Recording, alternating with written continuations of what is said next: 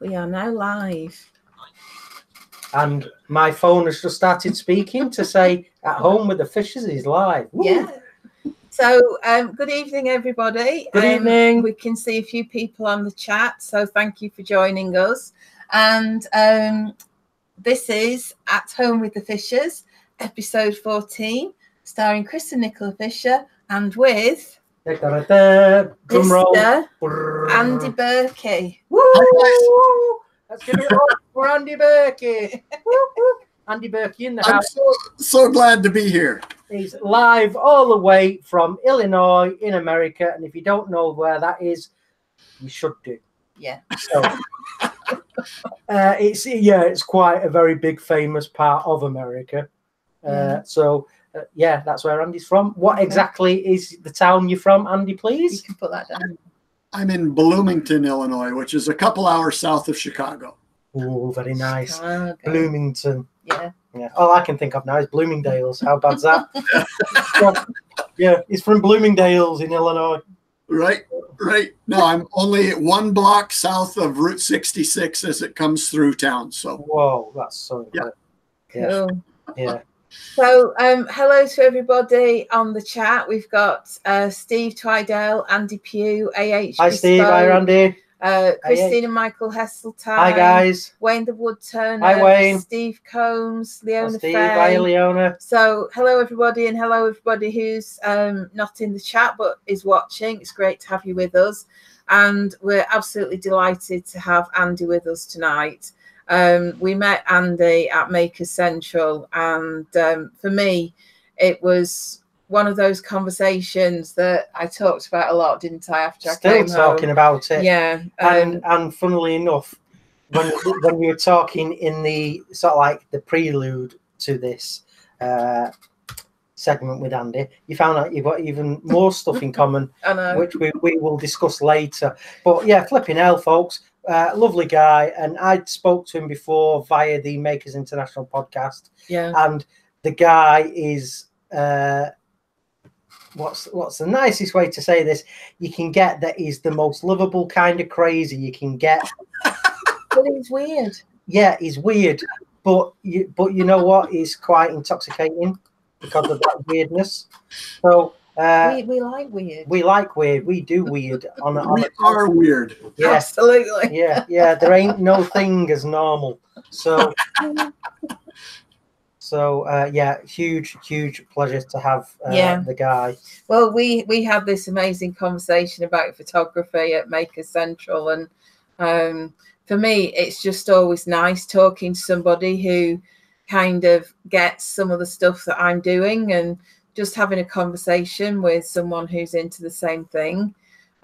So yeah, that was one of my highlights of Makers Central, having that conversation. Well, I am thoroughly enthralled with your photography and your eye. Thank you. Of being able to see something and then translate it to an art form, no matter what that art form is, to me is what it's really. That's what separates us as artists. And for decades, I totally rejected that term. But to be able to translate what we see into another form is, to me, that's what this whole thing is about.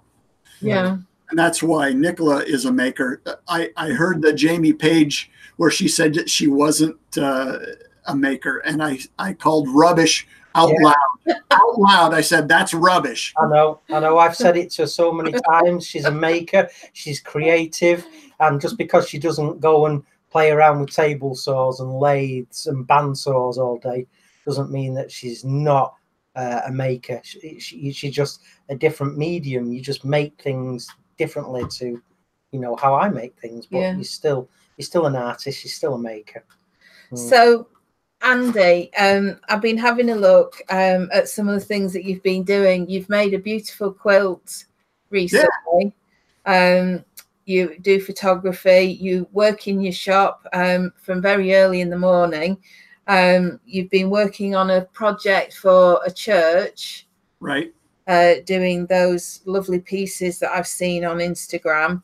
and you were in Lancaster in the 1980s. So that was quite a spooky thing. So talking about what you do as a maker, and talking about, you know, you as an artist, and it's about seeing stuff in a different way. Why do you make? Why do I make? I don't have a choice. I have no choice. I have to make. I can typically, if I'm going on holiday, I can do 2 days without making. The third day, I have to do something, or I start going a bit wonky. Cooking is a good release for me. I love to cook, and I cook a lot. So a lot of times, if we're going on holiday, I will, we'll get a place that has its own kitchen. So we'll do that. Photography helps me. For me, this is a whole life. This is my life. This is my world. It's what I am. It's what I do. It's what I'm passionate about. I have no choice whatsoever, and it keeps me off the wall of the post office. Do you guys know what that means? No. In America, if you go into the post office, they have all the FBI's 10 most wanted list. Oh, right, yeah. All their pictures are on the wall of the post office, so you can see them. And I like to say that making keeps me off the wall of the post office. So how long have you been a maker? When did you start making? Boy, kind of like Jamie, it's hard to remember a time when it wasn't. We were always, stealing tools out of the garage and making tree forts and, getting into trouble, doing things. So it was just always, I think the first thing that I remember making was I was about 10 or 11, and I had a lawn mowing business, and I had to alter my bike to tow a lawnmower behind me so that I could pedal around and do that. So, it's always been part and parcel of who I am. My family, they've gone different ways, but I've always had this bent of just being tactily involved with my environment. And I was 5 years behind my closest sibling. So essentially I was an only child raised that way anyway. So I spent a lot of time alone, and was always very comfortable being alone. So. So when did you start making for a living? That would have been in 1983, I think. I got back from Europe, and after I tried to sell real estate. I got my license, which was in the States. It's kind of an arduous testing that has to be done. Yeah. And so I did that and had an illustrious career of about 4 months before I realized that I absolutely hated it. And I got, I think I made $50 in 4 months, and decided that I better reconnect with what I really enjoyed doing very quickly. Yeah. So I became a carpenter's apprentice, and was instantly at home. And I was very fortunate because I got onto a crew that was guys that I really looked up to, and we hung out a lot, and we were best friends, and sailed and hunted and fished and did everything together. Plus we worked, which is a very odd thing, but again, it kind of goes back to this, that's your whole life, of being either making or being around people who made stuff. It's not that sense of community again that but it's nice that sense of community extended not just from the tools and the job for you, it extended to the social network that it gave you, and true dear friends that you could rely on and look up to. So definitely that's really, really nice. And I think more and more of us that are making now, we're beginning to realize that a lot of the people that we're getting to know through the maker community are, when the chips are down, a friend you could rely on. Right. So, but it's nice that you sort of like started down that path at such a young age, and it's just, I think it's probably gone a long way to help make you sort of like the guy you are, and you know that. Yeah. It certainly comes across that, you know, these friends that you had, just hearing talking about it, then they played an important part in your life and still do. Yeah, definitely. And I think there's something very that, you know, as makers, we kind of take for granted, but I think there is something that is really grounding about making things with your hands and making things with a camera, Nicola, that you and I can relate to. That you're very much more connected to the world around you, more than your average person who, you know, sales insurance or whatever. Not that there's anything in the world wrong with that, but this sense of connectivity, and I just, it's everything. It's absolutely everything to me. Yeah, I mean, I agree with you, because I find when I go and take pictures, the most common thing that people say to me is, I don't know how you see all this stuff, or I don't know how you find it. But, you know, to me, it's almost in my face, because I'm looking for it and I'm kind of tuned into it. But people would just walk past most of it. And I think when I first really got into photography, and I was using my DSLR a lot, I used to go into Manchester, and if there were events on, like a demonstration or Remembrance Sunday, I used to photograph those. So you ended up running around trying to get all your shots, and sort of being a bit like the paparazzi. And there was a point where you'd kind of go into auto drive. It was like something clicked in your brain, and everything else gets tuned out, and you're almost in this state of flow. And I got to the point where I could tell when it had happened.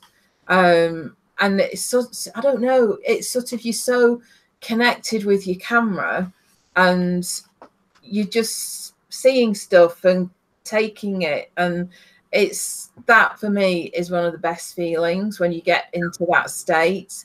You're just completely immersed in it. And I think that's sort of that connectivity as well. No, I have very much the same. I can reach that state in the shop and do frequently, especially when I'm doing the Gothic stuff, because it's very layered, and you have to plan each layer before you start the first one. But the camera lets me do that almost in a meditative state. Yeah. Especially, I was out the other day concentrating on the dewdrops on a mushroom. At the break of day, they're in golden hour. Yeah. And I realized that I kind of lost myself in it. And then I realized how odd I must look being fully on the ground, complete wet dew. I was soaked from head to foot, but I was inside of that little sphere that, you know, was what, a couple of millimeters across, you know what I mean? Yeah. And, I don't know. I love it, because you realize that a couple hours have gone away, and you know, to me, it's a meditation. Yeah. I agree. Yeah. There's something very magical about it. I've loved photography since I was about 9, and I got my first camera. And back then it was film, and, you know, I used to wait for the postman coming. But when I got my digital camera and I could just come home and download everything, that really transformed everything. But yeah, for me, it's photography is quite a magical process, really. It is. It's, I've often said is, I'm not trying to document anything. My job is not to be a photojournalist. My job is to translate something that I've seen and to use that to evoke emotion from the viewer. Very much like the stuff I build for churches. If I do my job right, it's not that they're concentrating on the pieces that I built, but it shapes how they, have a spiritual experience. Yeah. And to me, that's the best part about doing some of the work that I do is it's kind of a heavy deal, that you think, people are going to be focused on this piece of furniture during the high spots and low spots of their life, during funerals, during weddings, during baby baptisms. That all happens around the stuff that I build. And that to me is a heavy burden, but one that I just absolutely am fascinated by trying to perform well in. There's a guy that I mention quite a lot. He's called Andy Marshall, and he does architectural photography, and he talks about genius bokeh. So he goes to a lot of these really old churches in the UK, and some of them are not used anymore, and he takes lots of pictures, or it might be a church that is being sort of protected, and he'll take a series of pictures. But he very much focuses on the artisans who built that church, the people who maybe created the pews and the frames and the, what do you call those partitions? They have those big partitions, don't they? Right. At the font and things like that. Yeah, baptismal halls. Yeah. And, you're doing a very similar thing. And, imagine in 200 years' time, somebody looking at your stuff and wondering who made it and all that energy that you've put into it. That's quite something to kind of be doing. Yeah, it's not for everybody, I'll put it that way, because there's a lot of politics in the church that you have to deal with. But more than that, I've always kind of existed after my apprenticeship in construction and carpentry. I gravitated more towards art type of projects in my carpentry. So I've kind of existed in this gray world between trades and art. The art guys don't really like me because I don't have, a formal training in it. And the trades guys, there's just too much art talk. So I've lived in this weird world, Yeah. And one thing that the maker community has given me is the ability to just, stare into a camera and say, I'm an art guy. Yeah. Which for years I couldn't do that. I wasn't comfortable calling myself an artist or, so yeah, it's just weird. It's a responsibility that I take very, very seriously. And I try to, I'm not a very formal type of guy in my personal life, but in the formality of the spaces that I work in and the stuff that I build, I take that very seriously. Well, you've got that. Well, you've got that respect, for not just the church, but I suppose again a respect for the craftsmen that went before you, and exactly. You're walking in their footsteps now, and you're perpetuating, like Nicola said, their story and bringing new life into these amazing historic places of worship. Whether you believe in God or not, you cannot help but be moved and feel a shiver when you walk into a cathedral or a huge, beautiful church, and you've got all that beautiful wood, the carving, the stained glass, the marble, the brass work, the gold leaf and the gilting. You cannot forget the religion part, and I know that's very important to a lot of people, millions, but it's the energy. It's the energy. It's the energy, and you can feel the energy of the congregation and the craftsmen. It's all you can feel it. There's a there's that buzz when Genius loci. you walk into a church or a cathedral or a place of worship, and and I when I walk into a church now and I'm blind, I shiver from the energy in there and the smell of the wood and the metal work, and it's weird, it's spooky, but such a great feeling at the same time. Right. That is successful design to me. Especially Gothic architecture. From the very get-go, it was meant to give that feeling to people that had no concept of what the church was trying to sell, of this concept of God. Shock and awe, man. Right, exactly. It's exactly what it is. And from the way the noise resonates in those buildings, and like you say, the smells, the full sensory experience to me is just, I love it. I love trying to recreate it. I love trying to get there in, younger buildings that we have here. I've told a story that we were working in a church and had just finished a screen, a Gothic screen that was about 30 feet tall, and we were working on the back side of it. And the church was open, and some ladies came in, and we heard one of them say to the other, "It's so nice that they didn't tear any of this beautiful woodwork out of here." And we had just installed it.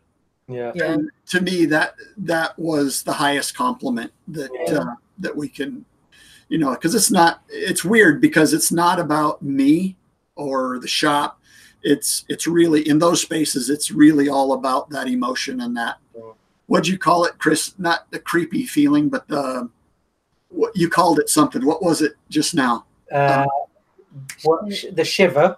The shiver. Yeah. It's all about the shiver, That's brilliant stuff. So the things that you've made, have you got anything that really stands out or is a favorite of things that you've made? I made a 10-foot tall tabernacle that was gold leafed and kind of a crazy piece of furniture that was one of those ones where multiple times during the build, I'm nearly on the verge of tears because I have no idea where I'm going with it. And I had a really cool experience in Florence, Italy. I was reading the diaries of Brunelleschi, who was the architect who invented the dome. This guy changed architecture forever by inventing the dome. And I was reading his diaries, and he's basically, all those feelings that we have, we're inadequate, we have no idea what we're doing, we're frauds, all that stuff he has written down in his diaries. So that was a really cool experience for me to go, okay, wait a minute, maybe I'm not quite the basket case that I feel like I am sometimes. But yeah, some of those pieces, the tabernacle is the holiest spot in a Catholic church. I mean, it is the concentrated holiness, or whatever you call it. So it's a big responsibility to do that well, and to make something worthy of that. Yeah, that sounds amazing. So you mentioned a little bit about the maker community. What difference does it make to you being part of this wider community? Is it important to you? Has it been interesting connecting with other people? Yeah, the community gave me joy. I was very much 4 or 5 years ago when I got recruited into one of the groups. I was just going through the motions. I was paying rent. I was in my shop and I was making, but I had lost the joy. And I was kind of drifting into that middle-aged, cranky old guy of, no one, after I'm gone, no one is going to be able to do what I do. And no one wants to learn. No one wants to do the work to learn. All those things where you're kind of sliding into old guyness. All of a sudden that it wasn't allowed, because there were people that enjoyed what I was doing and they wanted to learn what I was doing, and they understood. For once in my life, somebody understood the weird little kid that is Andy in the back of art class.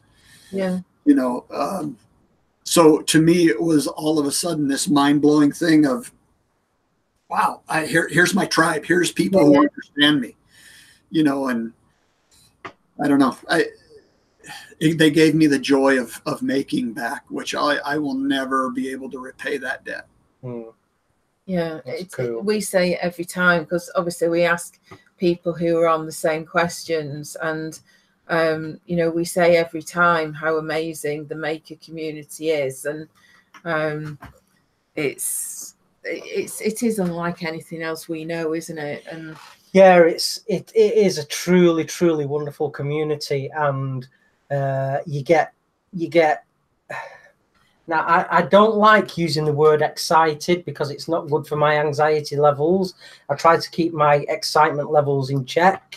But if I can think of another word, I get so enthused at the thought of either hanging out with, you know, you guys at an exhibition, or hanging out like this now on the podcast.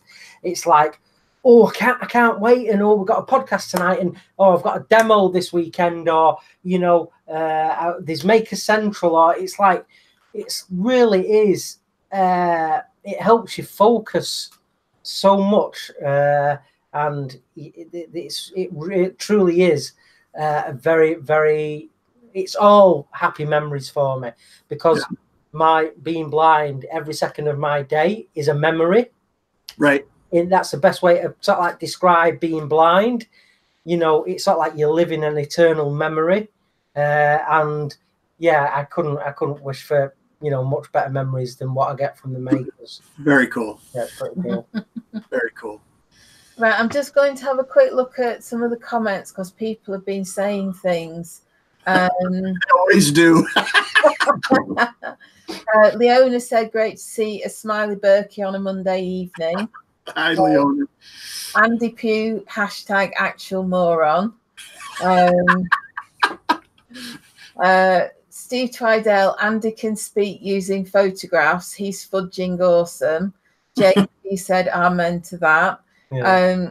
Everyone is going to see why I have Andy's logo on my leg. Question for Andy from Steve Twidell. Does he have a vision in mind before taking his photographs, or does he shoot what is in front of him and then decide how to present them afterwards? Definitely, I don't have any agenda. Actually, the whole thing is, for me, photography, especially in the early mornings, is going out to find what the world is going to give me. Because a lot of times I'll be set up and ready to go with for the sunrise. I'm studying clouds and trying to figure out, you know, how they're going to light up according to the elevations of the clouds, and try to see if I can get a tree, you know, to line up with clouds and the sunrise and do that kind of thing. And then all of a sudden I'll turn around and there's dewdrops that are completely demanding my attention, and I forget all about the clouds and the trees and everything else and head in a different direction. Yeah. To me, it's a total metaphor for the way I want to live my life, and that is just to be entirely in the moment. Correct. Yeah. I mean, it's I now over the past 10 years or so, I've studied a lot of Buddhist philosophy, and that made me a much better photographer. And that is just having no preconceived ideas. I don't want to force my way into a photograph. I don't want to like jam content into my lens. I want to turn around and I did a picture, I think it was last weekend or the weekend before, where Fiona, all of a sudden, I was totally concentrated on something else, and Fiona walked beside a large mud puddle, and the reflection was perfect.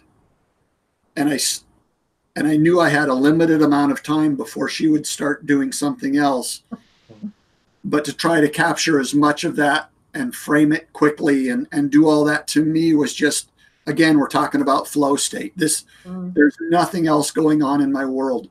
And, you know, I worry about design. I worry about stuff that I'm building in the shop, and to have that totally gone for, you know, an hour or 2 hours, that's, to me, it's just absolute, complete and total magic. Yeah.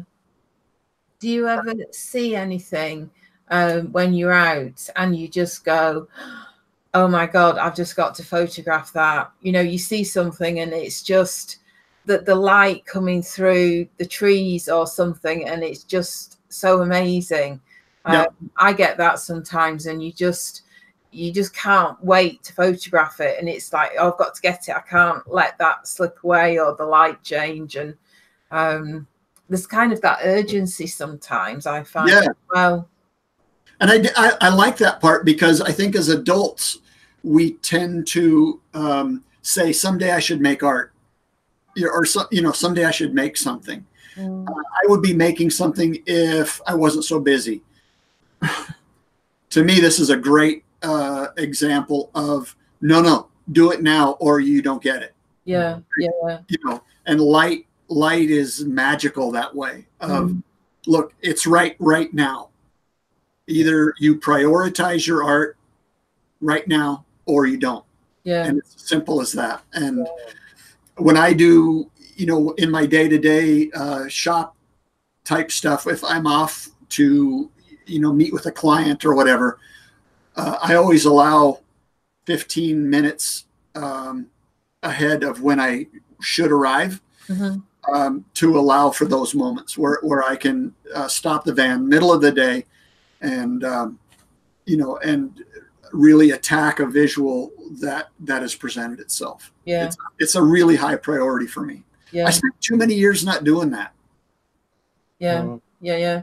Well, I agree, because I've been in my car sometimes, you know, going to a work meeting, and you see something, you think, oh, that make a fantastic picture, but I can't stop because I'm going to my meeting. The number of times that I've done that, and it's so sad, because, you know, that I've seen like sunrises and just, I don't know, just different things that you see, and you can see a really nice old fence by the side of a field, and it just looks perfect. And yeah, no, I totally agree with you. Now, I also do this, is I have stocked, what I call stocked, a tree. I knew I wanted to take a proper picture of this tree. I think I stocked it for 3 or 4 years before I had the right light, the right setting, the right atmospheric conditions, everything. But I would look at that tree over and over. And I had a nephew who I said something about this tree to him. We walked by it, and I said, someday I will take the correct picture of that tree. But it took 4 or 5 years. Yeah. Barns are that way for me too. I have a database in my mind of barns, old barns, that I just wait for the right conditions, the right cloud bank behind them. Yeah. All that kind of thing. Yeah. How did Andy get his first job carving? Who asked that one? JP Woodwork, and he says, being a Wolves fan, you'd think you'd be used to being alone. Okay, all right. No, the carving issue is kind of funny, because I said that I could do a large Gothic furniture suite for a church before I knew how to carve. So I was committed to about $250,000 worth of contracts, and I had no skill set to do it with. So I had to jump off and get some intense schooling very quickly for a couple of weeks, and then I came back and had a basic idea of what I was doing. But yeah, it was very much panic driven, learning to carve, because I was too stupid to know better. That's what you call winging it. Very much so. That's what you very call much so. learning curve. Yeah. Panic does absolute magic for a learning curve, doesn't it? Yeah, it does. Yeah. It's kind of like, hey, can you fly this plane? The pilot just keeled over. Yeah, I definitely can learn how to fly this plane. Yeah. Right, let's have a look. Strings and blings, Jen's woodworking and things. Says, first time I've seen everyone so busy listening and watching that they aren't chatting. When is the bacon report coming back? I had a is that Jamie also? Yeah. I had a 5-minute spot on the local radio station for a year and a half, 5 minutes every Friday morning, talking about bacon, as if it was the one and only thing in my entire world, and it was the only reason I got up in the morning. And I was my name was the Bacon Master. And so for a year and a half, every Friday, I talked about bacon for 5 minutes. Wow. I'll tell you, Andy, you have smoked some bad granola, mate. No. Oh, yeah. Oh, you would have no idea, my friend. You have no idea. JP says, seeing Andy in his element at Canterbury Cathedral was incredible. Yeah. Yeah, I can imagine. Definitely a WTF moment, was it? Yeah. Yeah. It's those are my happy places. I just don't, again, it's that sensory overload. You know, and I can't imagine, of course, Chris, you know, losing one of my senses, but in those places, it's coming at you from every direction. So it's remarkable. It's a remarkable transcendent thing for me. Yeah, it is. Yeah. Steve Twidell, he said, would Andy like to be part of the Notre Dame rebuild? Yes. I'll have to think about it. Yes. Yeah. No, it's kind of funny, you know, when the afternoon that it burned, I was on my couch in tears, quite frankly. Yeah. And I wandered after an hour or two watching it. I couldn't do it anymore. I had the loss. It was like I cried more for that than some of my family members, to be honest. So I went back out to the shop, and my wife came home from work. And before I could say anything, she said, in case you're wondering, yes. And I said, what? She said, if we need to move to Paris, yes, I'm in. Oh. It was like, so yeah, no, I would, that would be, you know, it would be, to me, it would be one of those things that you've prepared yourself for 35 years to be ready for something like that. Have that actual honor. Yeah. To just have people think that I would be interested in going, to me, is an honor. But yeah, I would be there so quickly if that phone rang. Wouldn't even be funny. I used to sit in Notre Dame when I lived in Paris. I used to go and sit in there, you know, in between classes and stuff. It was a place that I used to go in a lot. It's Yeah. It's, I don't know. It's, one of a kind. Yeah, Isn't it is one of a kind. And again, a very successful design that you want to go and just be there. Yeah. Just feel the feelings. It's just a place that the history is alive there. You know, all those souls that built the place and the history that's happened there is all still there. It's remarkable. Chris Cute says, I love Andy. There, I said it, and I'm not ashamed. I love you too, brother. Too much. Let me see, where am I? Would you ever try to build a miniature model of one of the churches you have visited? That's Dave the Wood Barber.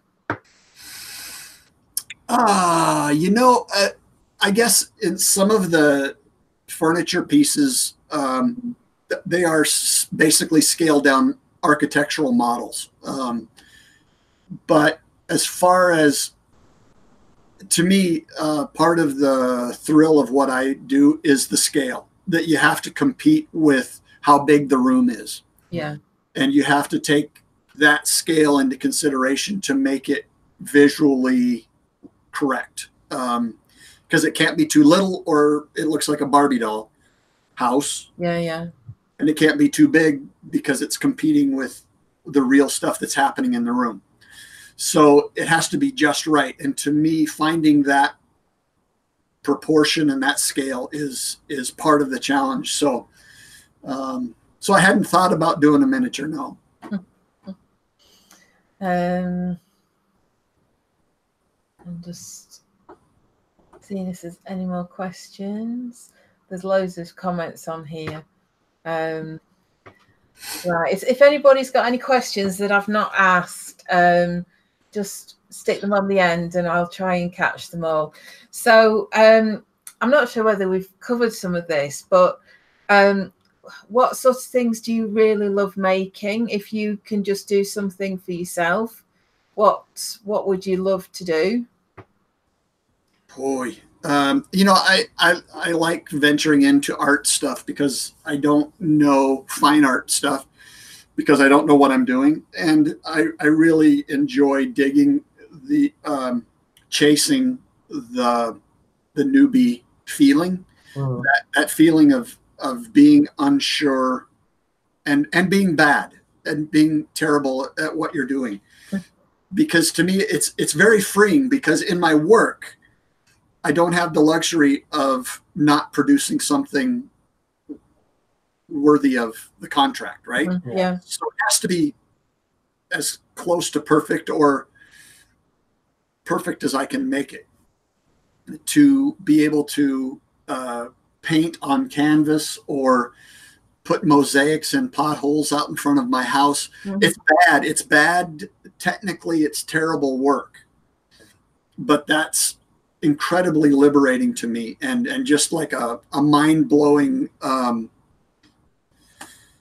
don't know, I just love that part where you're just exploring something, and then it comes out halfway decent and you go, damn, I can't believe I did that, you know.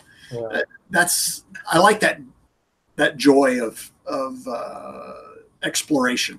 Yeah, that's pretty cool. Yeah. Very cathartic.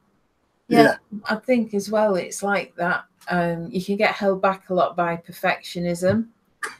And if you can get past that, then you can actually do something. And it's like, I'm finding it. True perfection has to be imperfect.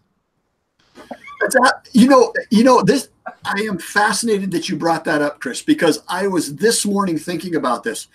I am obsessing about a little, what they call them, crockets. They're the little details in Gothic furniture that literally are the size of, how many centimeters is that?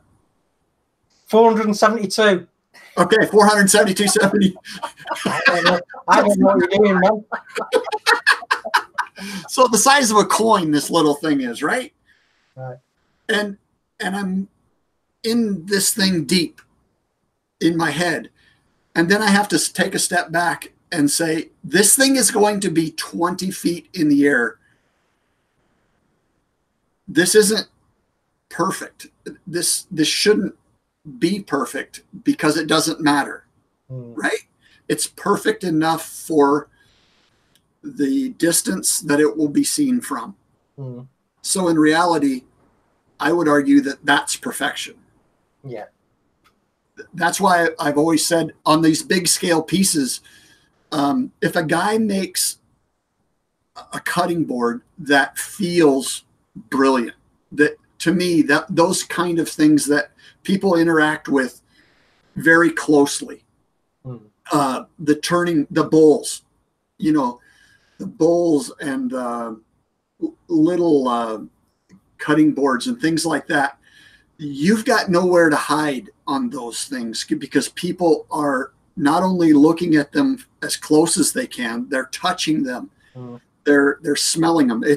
They are fully involved with it. Where the things that I build, the big ones, it's like shock and awe. There's so much detail and so much scale that people, you know, they get knocked back. So the reality of it is you can get away with bloody murder if the visual's right. Yeah. So I have so much respect for you guys that make these things that people handle. You know, especially the guys that'll sell them at, you know, like craft fairs and things, because people are coming up to the booth, inspecting your work to find something wrong with it. To see if it's worth their money, right? It's just such a different interaction from the stuff that I build. Yeah, interesting. Yeah, but you're right. As soon as something comes off a wood turning lathe and you've got an audience there and they're going, "Oh, great," but you can hear them all critiquing it. Exactly. Or you can sense them critiquing it, and you know, it's like first thing they'll do is feel it. They'll flip it upside down, and you know that's why I never ever leave the bottom of my bowls or anything I make, because first thing they do is flip it upside down because they're waiting for you to fail. Right? Yeah, that's it, isn't it? Yeah.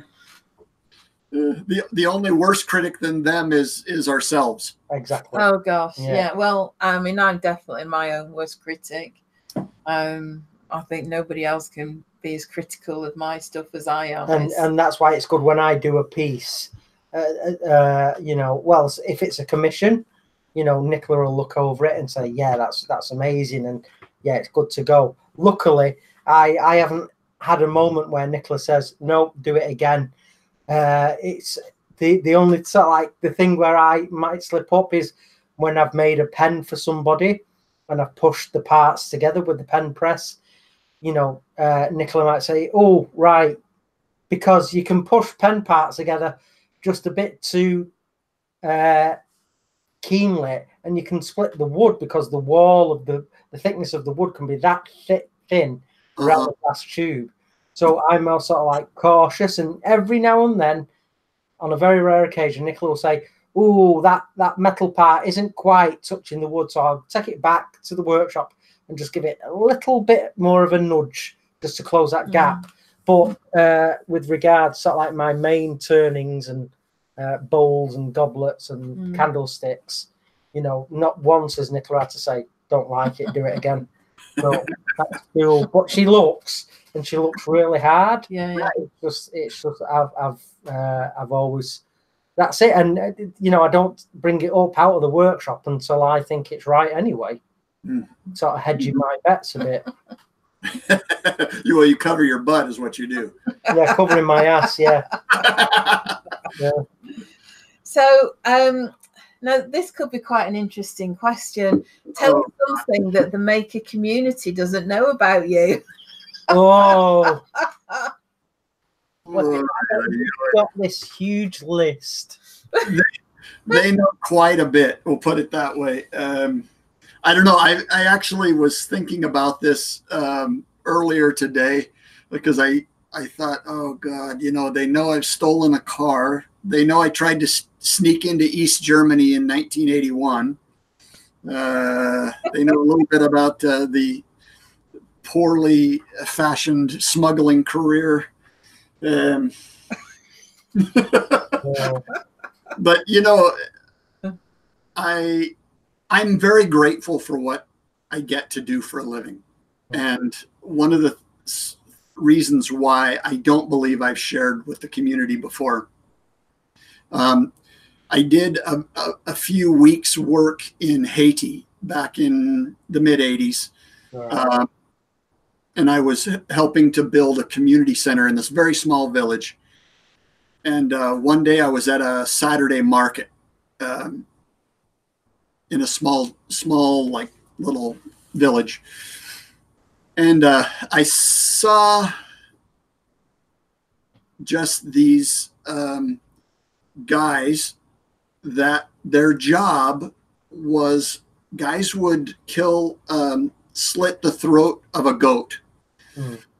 And they would pull it over to these guys that would sit by the river. And my thought was, oh, okay, these guys' job would be to take all the guts out of the goat and get it ready for marketing. But what I realized is this guy's job was to take the skin off the goat. And how he would do it is make a small slice with a knife down by the Achilles tendon of the goat. And he would start to blow air between the skin and the meat with his mouth. And then when he would get a little pocket of air, he would beat on the skin so that it would move the air further. And then he would basically inflate this goat so that then they could take and skin it. And basically the skin would fall right off of it. And they could use the hide for some things. And then they'd had a fully skinned goat to sell for meat.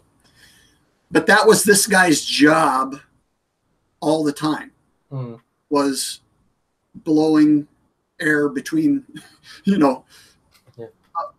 into a goat. And it's always stuck with me that, we get whiny about how we have to work so hard to make a living and do this rubbish work sometimes. And but you know what? I'm not having to do that for a living. And it's just a little bit of perspective for me that I think about every once in a while. That few weeks that I spent in Haiti was really changed how I see the world and how I view generosity.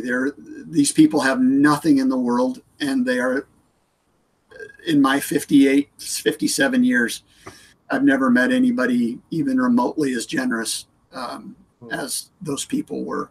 Yeah. Wow. So that's about the only thing that I could come up with that It's a cool story. with the community about my past indiscretions, put it that way. That's cool. Anybody got anything they'd like to ask Andy before we go any further? I'm just waiting to see if there's any questions. Have you got anything else you'd like to add? All right, I'll ask you then. What's your favourite English meal? Oh, it's whatever's got custard on it, of course. Going to the school that I went to, you had the same dessert 3 times, just different amounts of custard on it every time. Oh, yeah. So the drier that the cake got, the more custard they would fill the dish with. So. All right. I always thought you was a spotted dick, man. I'll go to town on some spotted dick. There's no doubt about it. Yeah. Andy Pugh said, when is Andy going to put his photos and thoughts into a book? That is actually something that's under consideration right now. We're kind of that, just the fact that I know you've got one definite confirmed sale here. Yeah. Well, thank you. Just the fact that, being a completely untrained and self-taught photographer, especially, how cool is this community that you get that kind of positive reinforcement? And I was shocked and at the makers auction for McKenna. One of my photographs sold in that I was amazed that it would sell for what it did. And I don't know. I mean, I'm getting used to that idea of something that I do very selfishly as a meditative practice. Mm. The fact that those images influence people and they appreciate them enough to want to see them published is just completely humbling to me. So, yeah. Well, I'm going to look forward to that. Good. Thank you. Yeah.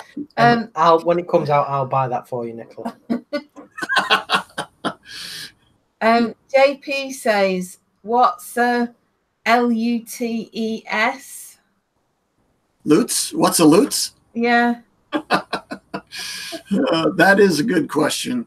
Are you guys familiar with Bill Lutz at all? No, I don't know. No. He was he and I came into the maker community about the same time. And we met early on. He's from California, but visited Illinois and we got together. But Bill Lutz is a very special, a guy who's been through a lot in his life and has come through it and kind of come through this conduit of making also, with an amazing attitude and just a great take on life. And he's a member of Reclaimed Audio podcast, and is just an outstanding human being, and just all the love in the world for Bill Lutz. We'll have to look him up. Yeah, you do. Yeah. Very special. JP says, who's next to be interrogated? When will the maker interrogations begin again? Chris Cute. That makes sense to you? What was that? Yes, it does.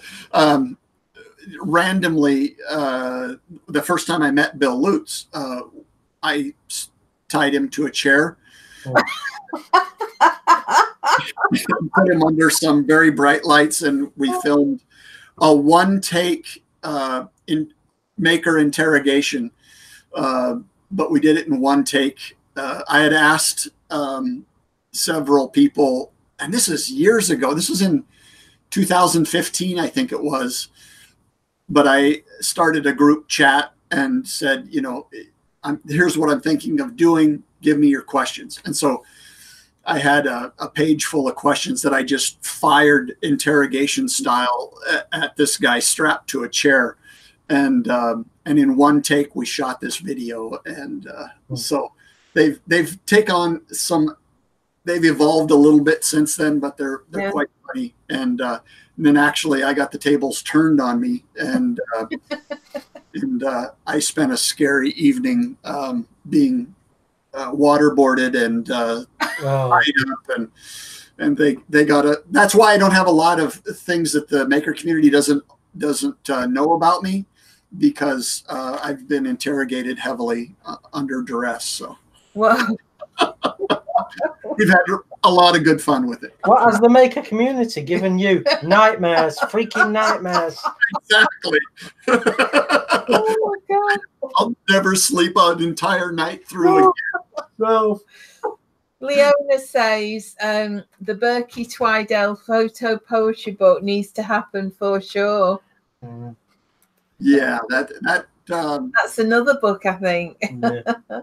Very the possibility of that happening is I'm very, again, just really humbled and excited about that one, because that could be, that's a skill set I don't have at all. And to be able, and I hope I'm not giving anything away on Steve, but the concept would be to just take one of my pictures that I think would be a good poem, give it to him, and then the poem would be his first reaction to the photograph. Yeah.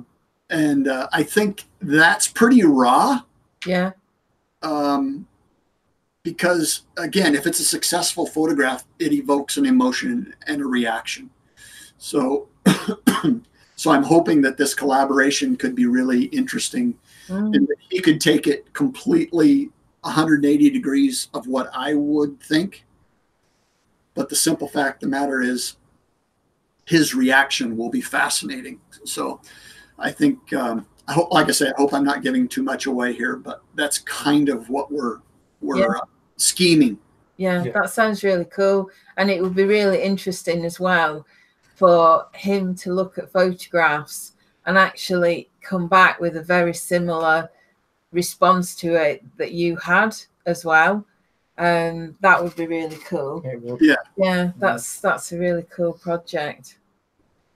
Well, I think we're kind of probably at the end of Make a Monday segment. Yes. It's honestly, Andy, it's been an absolute joy to have you on our podcast, and I could talk to you all day and rabbit on about photography. Chris has been sitting here rolling his eyes for 45 minutes. No, all right. No, I haven't. I found, and you know, it's every single one of our guests has been so interesting, and it's been amazing having every single guest. But I think tonight has been a very special one for Nicola, with that, you know, talking about the photography and things. Yeah, right. Yeah. So no, it's been an absolute joy, and you are an absolute, you're a star. So yeah, flipping heck. Thank you guys. You guys, it's just been such a pleasure getting to know you. And you know, I'm so glad you came to Maker Central. Yeah. Sorry? I'm so glad you came to Maker Central. Yeah, big time. That was huge, and big. I got to give a lot of credit for Jamie to helping me out. He and Jake escorted me around and made sure that I didn't blow anything up or get arrested. So you see, I'd have paid to hear you blow something up personally. That's why, you know, my wife has forbid me to ever hang out with Giaco. I can't go visit Giaco because she's afraid that the two of us will explode each other. So all right, cool. She saw one of his videos from years ago, and she said, "You know what? You can never go hang out with that guy." Sanctions have been imposed. Yeah. Yeah. Well, we'll finish our Make a Monday segment here, but thank you so much for joining us. You're more than welcome to stay. We're just going to chat now about the past week, and anything you want to chip in, that's fine. But thank you so much for coming on the podcast today. Yeah. Please, anytime, I would love to revisit this. It's been an absolute joy. Thank you. We'd love to have you back. So enjoy the rest of the podcast. Enjoy the rest of your day, my friend. And until the next time, stay naughty. Stay weird. Yes. No choice. Thanks, guys, so much. Thanks, everybody in the chat. Love you, dudes. Cheers, Andy.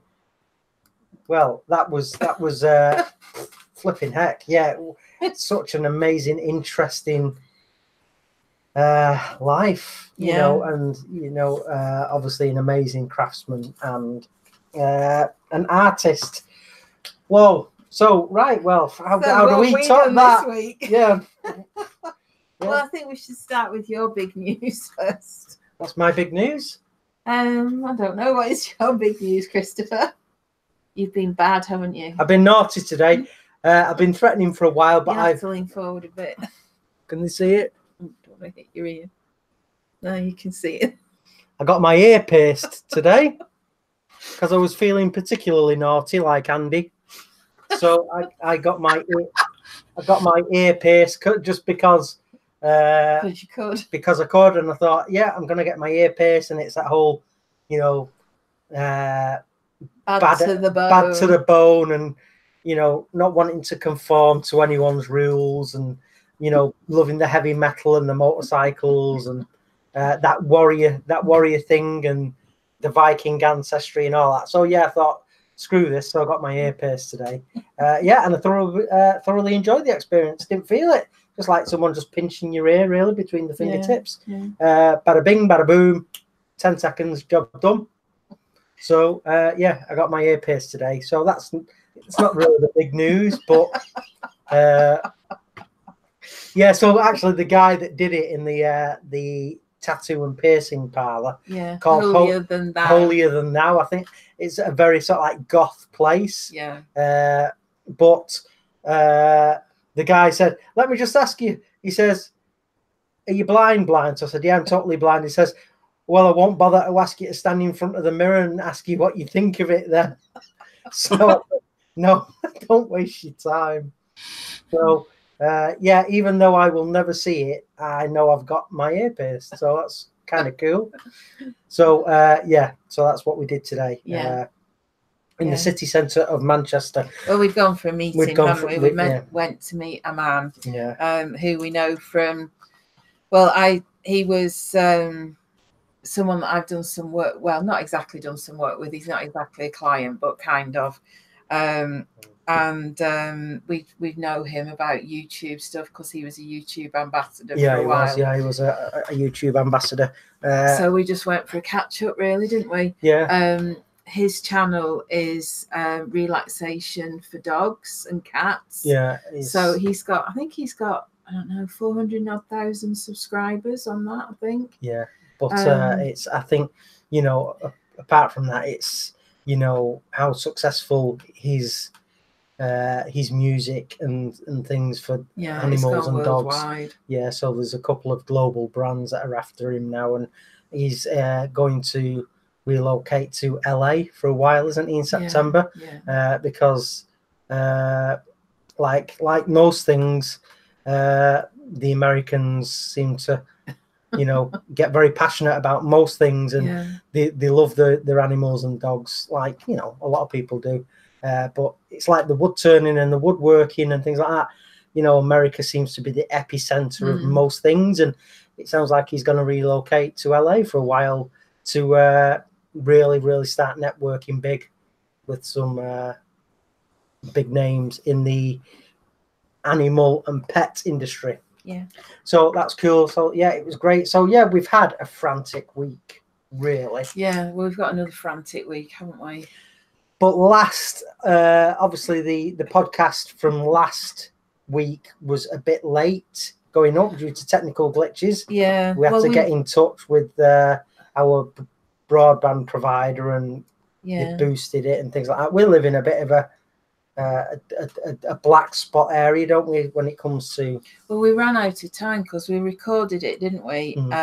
Was it on the Sunday before we were travelling? Yeah. And I just couldn't get it all done in time. And then we went to North Wales, and then I don't know what we did on the Tuesday, but we just ended up busy, and it took me most of the week to get it sorted. But anyway, last week's is live as well. Yeah, so that was last Sunday, the podcast before we travelled. So we travelled to North Wales, an area known as Mold, and that's MOLD, and D-side. So last Monday, so a week ago today, I did 2 demonstrations. One of them was early doors, and we were at the community centre where I did the demo at 8 o'clock in the morning, setting up. So, which was pretty strange to be setting up at 8 o'clock on a Monday morning. You know, you don't really mind it so much at a weekend. You expect that, well, especially an all-day demo. But you know, the start of the week, 8 o'clock in the morning. So but it was a great demo. Loved it. Great crowd. And then later on that same day in the evening, we had demo number 2. So the first one was in Mold. The second demo about 5 miles away in D-side, and that was our 3rd visit to the D-side demo. So that went really, really well. And those guys at the D-side demo, they're a bunch of nutters, aren't they? Yeah. So that was funny. 2 great demos. Got all the projects finished that I wanted to do. Well, you made a Nicola bowl, didn't you, on Monday morning? And they've kept that, and they're going to raffle it off to raise money for guide dogs. Yeah. Which was really nice of them. And then the second demonstration, that was a sort of like a pot, a turned pot, and a power carved and embellished the outside, but left the inside natural. So that was a nice little project. That's downstairs. And then what else did we do last week? It was more tidying, getting stuff ready, really. Yeah, more tidying up, but also getting stuff ready for our 3rd demo of the week, which was in North Shields, Newcastle upon Tyne, up there, up in the north. So that was this Saturday, and that was an Axminster store demo, and that was an awesome turnout. Yeah. It sounded like every seat had been taken. People were stood there, and quite a lot of disabled people had come to listen. One lad who was knocked down by a car some years ago, called Steve, and he was left for dead. Ended up losing a leg, and because of the neurological damage, he's now losing his eyesight. So he's just taken up wood turning. So that was through Amble Men's Sheds. Amble Men's Sheds, which is an organisation, and it's sort of like a collab between ex-veterans. But they're not just going to help and assist veterans that are disabled, but people from civilian life with a disability. So it's a good collab between the military, ex-military, and civilians. To get making stuff. So this lad called Steve, in a wheelchair, 1 leg, now going blind, he'd come and listen. So I was giving him some hints and tips about turning with no eyesight. He has got some vision left. I don't know how long he's going to have that vision for, but at least he'll have some information and the perspective from a blind. It's great, getting instruction from a sighted turn. Of course it is, but he's going blind, and only I can tell him really what he needs to know, if I can put it that way. So that was cool. So that was an all-day demo. Great hospitality by the Axminster crowd. And I got to demo on one of the new craft lathes that Axminster brought out, and it was the AC355, a very, very nice little machine. So they've... people think that all they've done is stick a new label on, which one comment I heard a bit back, they said, oh gosh, they stuck a new label on the machines and put the price up. Let me tell you, they haven't. The machines are the sort of like the casting's a lot better. They've got improved power, improved features. They've been better thought out. And that one that I used, it had a 1 horsepower motor, variable speed, forward and reverse function, nice good swing over the bed, probably about 14 inches, something similar to mine. Very capable machine, and I turned that on the metal legs that you can buy separately. It can be bench mounted. Loved it, great machine, and it handled everything really well. Nice and quiet. Quiet as well, wasn't it? Nice and quiet, very stable. It's about £500, that machine. Yeah, I think it's £499. So for £500, you're getting a very, very good entry-level lathe there. I was massively impressed. In fairness, I didn't think it'd be that good, but you're almost getting what would have been classed as a trade machine a few years back there. Those sort of features, and its weight and its sturdiness. Very good. So yeah, great demo. So I did some power carving and texturing and did a goblet, but the goblet was just left au naturel. The first project was given away to Sharon and Dan, a couple that have just bought their first lathe. And they lent you their legs. Yeah, I wasn't going to say that, but They did. yeah, they lent us the legs to the lathe. They're on. Sharon and Dan. Yeah. Hi, it's Sharon and Dan from North Shields. Just talking about you two. What a lovely couple you were. And yeah, I gave the first project to Sharon and Dan because when we arrived at North Shields on the Friday, they were having their free introductory lesson to wood turning because they purchased the lathe. Yeah.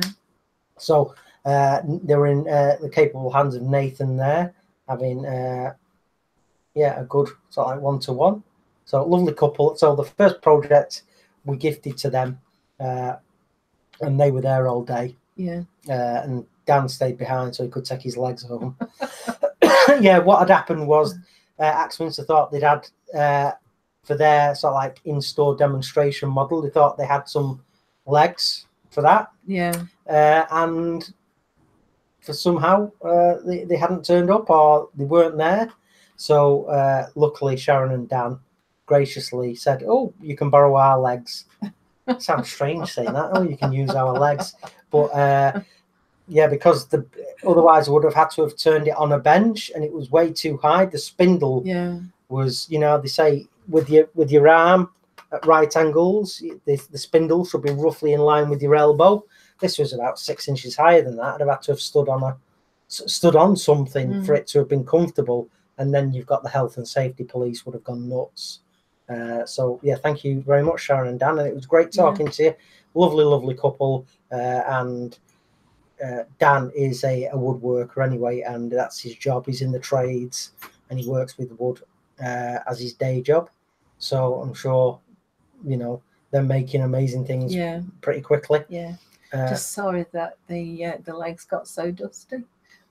Yeah, but you spent half an hour cleaning them off, didn't you? Clean them off a bit. Yeah, so you christened them. I christened the legs. So yeah, thanks. So that was a great day, and not a massive journey. It's 2.5, 3 hours. 3 hours. And the good thing was we weren't going on the M6 near Birmingham because that's the bit where you just get all Wolverhampton, shocking. Yeah. But yeah, it was a decent journey. Yeah, 3 hours. So we're back at a reasonable time. Yeah. And then Sunday, Charlie and I went plane spotting and plane photographing. Yeah, because Charlie's got a Nikon DSLR, hasn't he? Yeah. So he wants to just to be able to take better aviation photographs. So I was unpacking and putting everything away back in the workshop.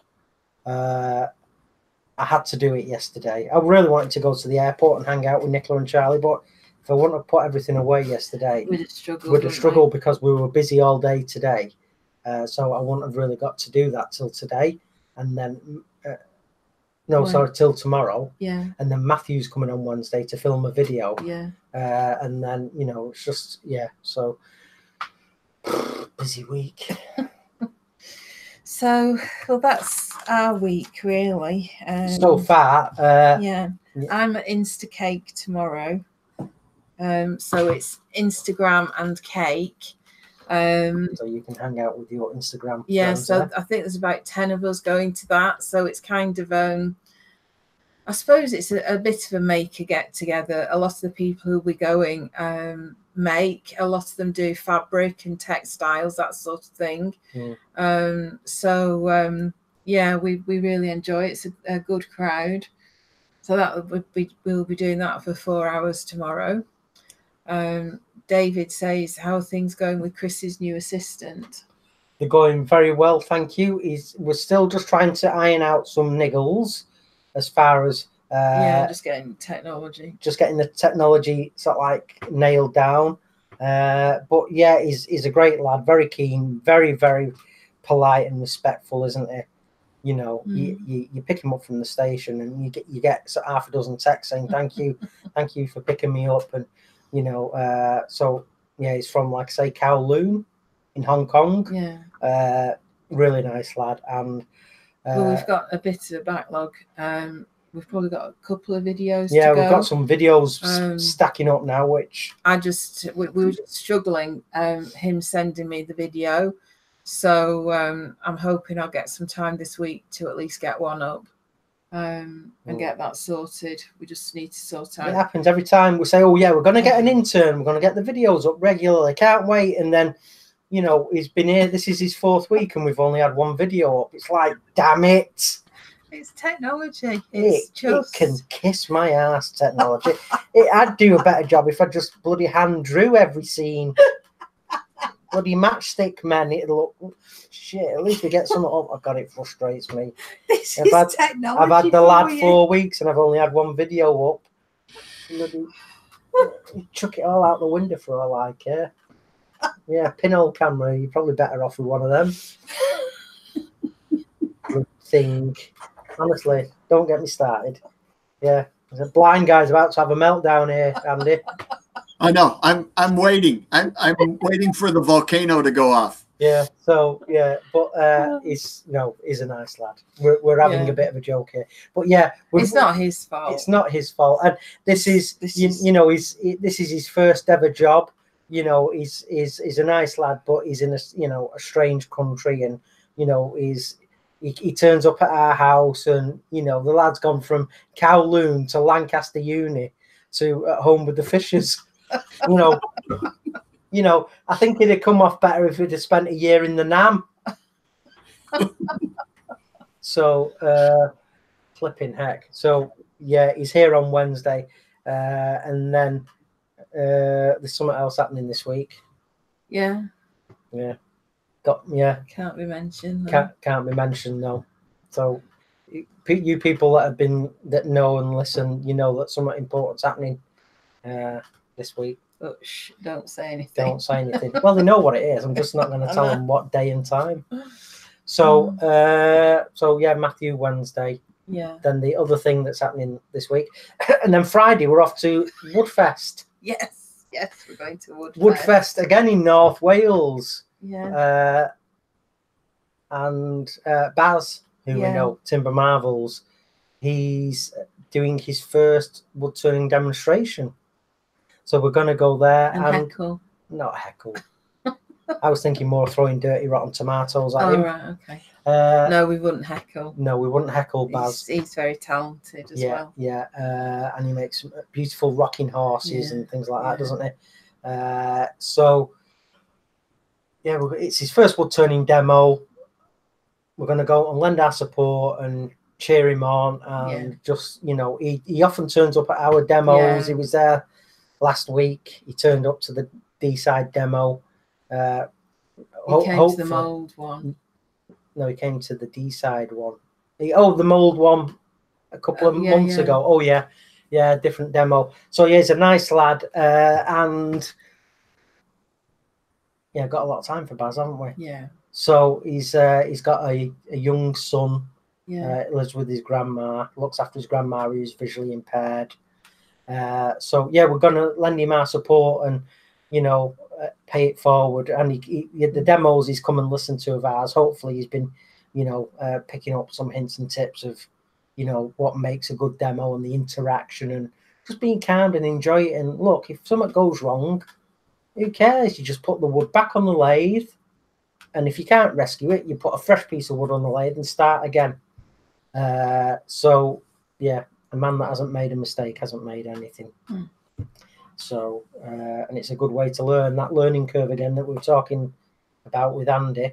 When the pressure's on, you're in at the deep end. Really, in a way, it's a good way to learn. It is. Because the nerves it's like when you take an exam, a written exam, the nerves can work in your favour. So, yeah, busy week. And then what's happening next weekend? Quiet weekend, I think. Quiet weekend. Yeah. Yeah. So I think that's pretty much up to speed. It's sort of like paling into comparison after having young Mr. Birkey on. So, it's like what have we done this week? Not a lot. I know. I think I'm going to have to go out and try and steal a car actually just to compete. That'd go well, wouldn't it? Eh? the reports on the news in the morning. There are reports coming in of a blind guy that's stolen a car. He tried to get to the M6 but didn't quite make it. In fact, he didn't make it off the drive. He just drove it through someone's living room. I've got a $5 on you, Chris, if you try it. Hey, don't tempt him. Yeah, I have been known to turn the car around on the drive. Yeah. And when I've wanted Nicola to turn the car around and back it up to the workshop so I can load it, and she's not going as fast as I would like, I'll have a go myself. Well, actually, I haven't done it with this car. The car previous to this had the parking sensors, so it'd make that beep, beep, beep, beep, beep, beep. This one hasn't, so I daren't risk it in this because there's a little brick wall at the front. Yeah. That you have to be careful of. Yeah, I wouldn't chance it in this car because the other one was fine. I just relied on the parking sensors. Yeah. And did a 6-point turn in the road. But Nice. Yeah, but well, now that you have an earring, it's you have superpowers. So well, now I've got my earpiece. I would actually do it with the windows down and some 5-finger death punch on, with right. Yes, with the devil horns. Whilst I crash through someone's garden wall, that'd be pretty awesome. So yeah, hilarious. So I'm just trying to get it on you, but why are you trying to get it on me? There you go. You see you better. You're in the darkness. I'm always in the darkness. Part and parcel of being blind. What can I do about it? It's funny when people say that. Oh, you're in the dark. Yeah, I know. Yeah, preaching to the converted there, sister. So, well, I think that's it. That's pretty much it. Yeah, let's go out and steal a car. I'm on my way. I got to go buy a plane ticket. Yeah. Yeah, shame Concorde's not flying still. You'd have been over here in 5 hours. I'd have waited for you. Could you imagine? Yeah, me and Andy Birkey driving around Salford into the city centre of Manchester. And it'd be like, the chase scene from the Blues Brothers. Yes. You could have that on the stereo. All the feds after us and the National Guard. That'd be funny. And and then we can do a Thelma and Louise bit. Right into Salford Quays over the Ship Canal. Yeah. And our yes. And just as we hit the water, I can give Andy a big hug and a kiss and take a selfie. So then when the divers find our rotting carcasses at the bottom of Salford Quays, they find this picture that Andy took, so it'd be bloody marvellous. Right? It'd be like our death photo. They used to do in Victorian times when people died, they photograph them. Yeah. And Andy would be there like that.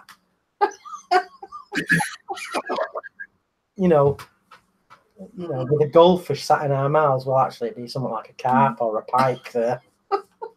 So, are you up for that, man? Yeah, I'm in all the way. Let's do it. Yeah. There you go. What a way to go out. Yeah.